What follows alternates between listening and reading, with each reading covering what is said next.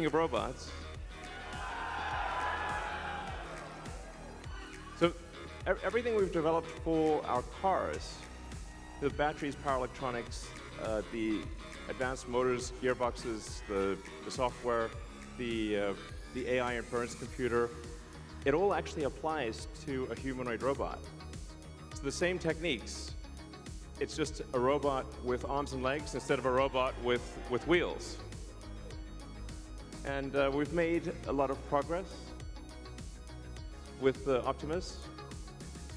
And as you can see, we started it with someone in a robot suit, sort of down, and then we've progressed dramatically year after year. So if you extrapolate this, you're really going to have something spectacular, something that anyone could own. So you could have your own personal R2-D2 C3PO. And I think at scale, this would cost something like, I don't know, $20,000, $30,000. Probably less than a car, is my prediction, long term. Now, it'll take us a minute to get to the long term, but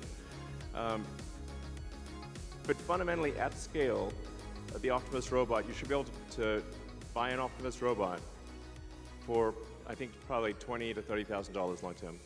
So, and what can it do?